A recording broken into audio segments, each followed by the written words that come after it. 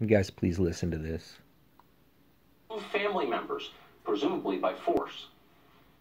In most parts of the world, due to lockdown, most of the transmission that's actually happening in many countries now is happening in the household, at family level. In some senses, transmission has been taken off the streets and pushed back into family units. Now we need to go and look in families to find those people who may be sick and remove them and isolate them in a safe and dignified manner. Just so you know, we're coming to your house, seizing your children, and, quote, isolating them in a safe and dignified manner, whatever that means.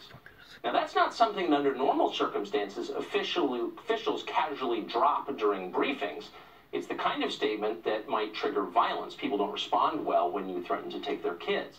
But Ryan said it like it was no big deal, and that's how the media treated it. His threat didn't make headlines in any of the major newspapers in this country. That's the kind of moment we're in.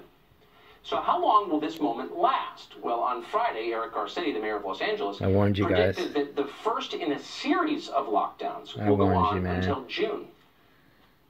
One of the things that just concerns me